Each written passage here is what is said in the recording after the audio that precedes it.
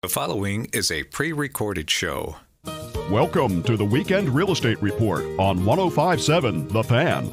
If you want the truth about credit scores, buying and financing a home, call the show at 410-583-1057. Here's the host of the Weekend Real Estate Report, Carl Delmont.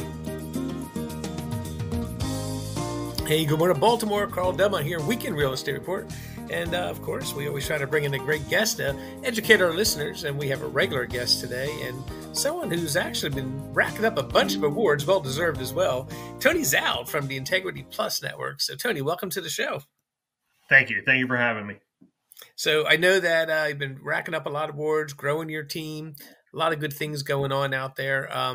The market's actually showing some signs of positivity. Rates are improving, inventory is improving a little bit. What are you seeing out there now? Are people starting to reach out and get a little more confident in selling, or do you still see some hesitation there? There's still some hesitation overall. The market itself hasn't really been that bad this year. It's definitely it's a little bit more unique, right? Like it's still a seller's market, but it doesn't always feel that way.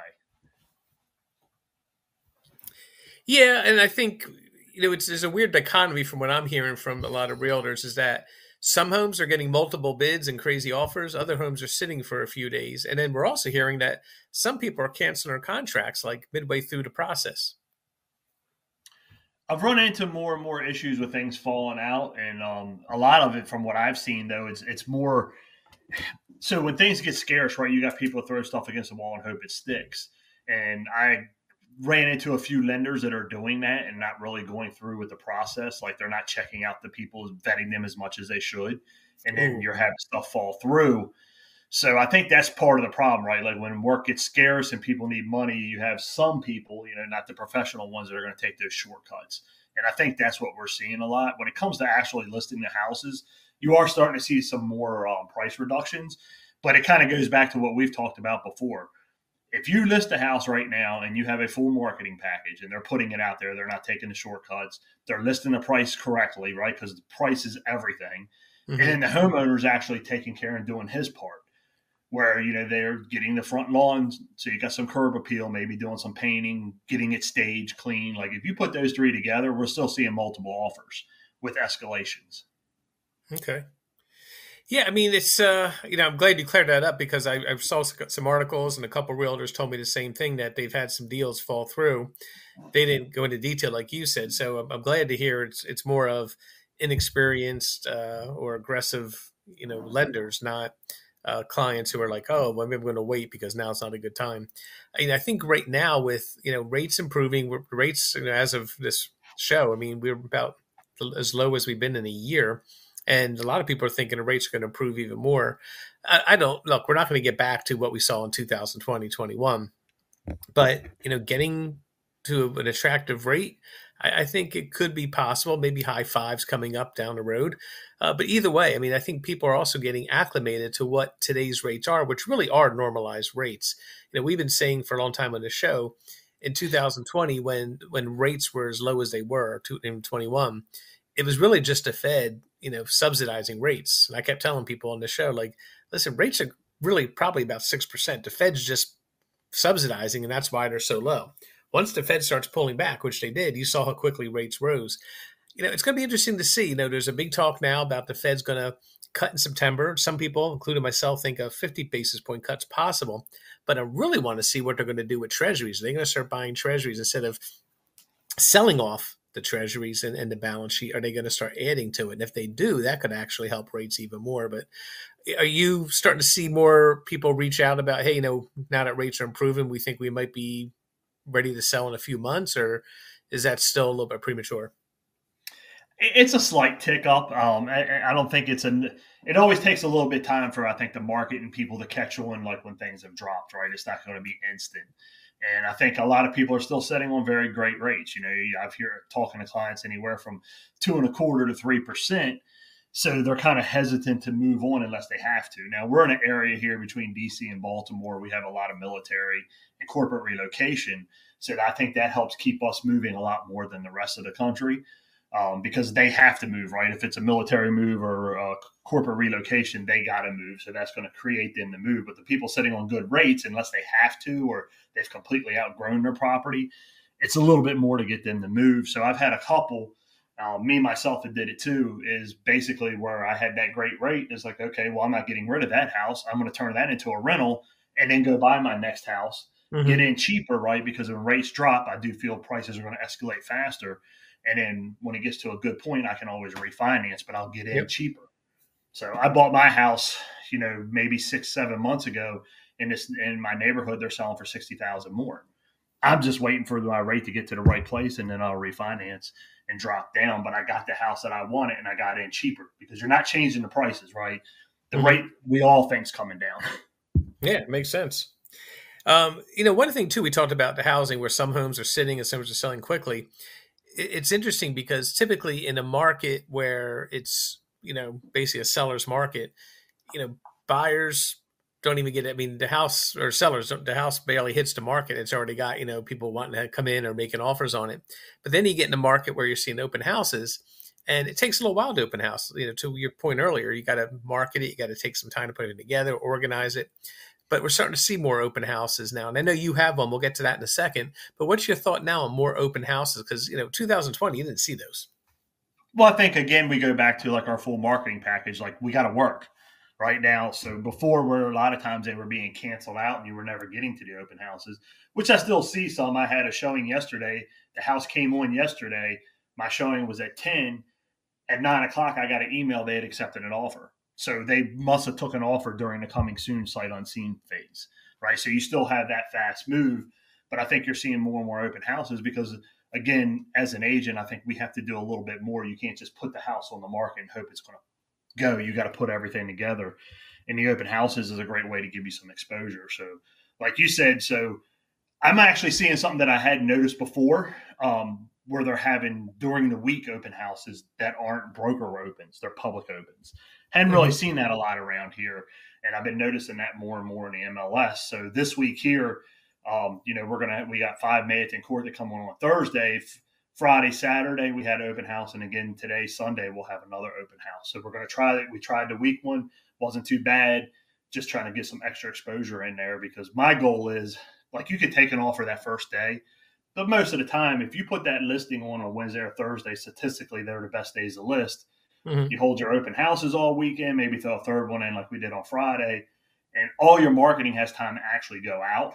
By Monday, Tuesday, we're usually presenting multiple offers, and that's when you start seeing the escalations, waiver of appraisals, gaps, home inspection waivers, things like that. So to me, it's better to drag it a little bit for your client as a seller. Now, as a buyer side, it stinks. Like when I'm on the buyer side, I'm like, take my offer. I don't want to wait all weekend. But it just depends on what hat you're wearing. Yeah, it makes sense. Well, and that all those things you were just talking about are all the reasons why you're winning all these awards and everything else. If someone's interested in buying, listing their property, maybe even hire you to, for rentals or whatever, let's tell them how to reach out to you. So the easiest way is to go to our website, theintegrityplusnetwork.com. You can meet the whole team. You can pick me. You can pick one of the girls or any of the guys on the team. We're all trained the same way, so you'll get a good deal either one.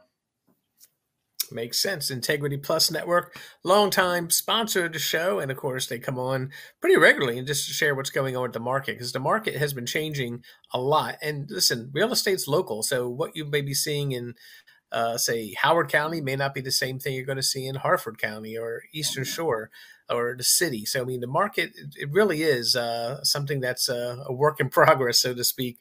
But I'm encouraged by the fact that, we got some positive news when it comes to rates, some positive news when it comes to inventory. And, I think maybe the industry needed it, a little bit of that colonic to get rid of some of the people that just jumped in when it was easy and maybe didn't do the right things.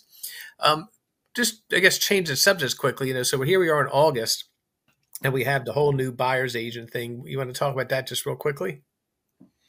Yeah, I mean, it's funny because I know a lot of people are kind of freaking out, and I think a lot of it's just the news scaring people because here in Maryland, we really have not changed much. We've always had buyer agency. It's always been an option to pay the buyer. We do have where the seller does their commission, and typically a listing agent will take part of our commission and push it out to the buyer side because the short sight of it is they're acting like it's going to save a bunch of money. Most sellers move, right? So they're going to have to pay it on their end, and most sellers move up. More sellers move up than down. So the money kind of all works itself out. But I think there's a lot of hysteria over it. And here in Maryland, as you know, most of the laws were already in place. We already showed how everything was divided, how we marketed the house, who got what commissions. We already had buyer agency that you had to sign. And that was all put in so buyers actually had protection because, back in the day, everybody technically represented the seller. There was no true buyer agency. I'm not a big fan of a lot of how they're presenting it. But overall, I think, in my part, I haven't really changed much other than having to explain it to everybody. Mm-hmm. Yeah. So again, we're talking about Tony Zowd. He's with Integrity Plus Network. We're just covering the latest in the, you heard about the NAR settlement. As Tony said, it really hasn't impacted Maryland much because we've always had buyer's agency.